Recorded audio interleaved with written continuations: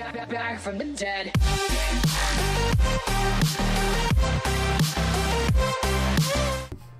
Alrighty, so if you guys didn't already know, the M2 tripod method recently got patched. So now if you use the M2 tripod, it'll eventually despawn if you fire 300 bullets. So this sucks, but if you don't fire any bullets with it, it'll never despawn and it'll stay indestructible. So knowing that, we're actually going to be able to use the tripod to help us still. You're also able to do this with the booster pad. So anyway, you want to vote for Fox River Prison and Prison versus Environment in the single player game mode, and you want to go and see this door right here. There's no way to open this door. So knowing that, you're just going to leave that one as is, and then you're going to place the M2 tripod right in this area here. So that way the zombies don't have a way to enter the room. So you should be good to go now. I'm pretty sure that's all there is to it. You just want to sit here with your fire axe and kill the zombies as they come through. You might also need to place a booster pad here because sometimes they can turn sideways and get through.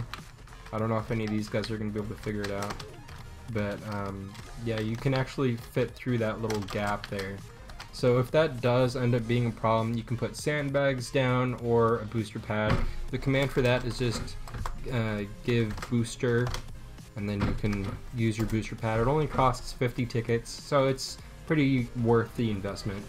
But it sure seems like they're not going to be able to get through. So anyway, this works best with the fire axe since it insta-kills zombies. And you just want to go right up to the corner and use your auto clicker. So you can actually have the auto clicker at any interval, since the only thing it depends on is the stamina recharging.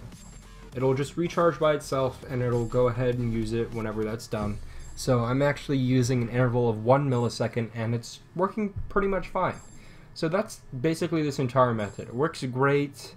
I don't really see a way of patching this other than making stuff destroyable, but that would just cause other problems. So I hope this helps you guys out.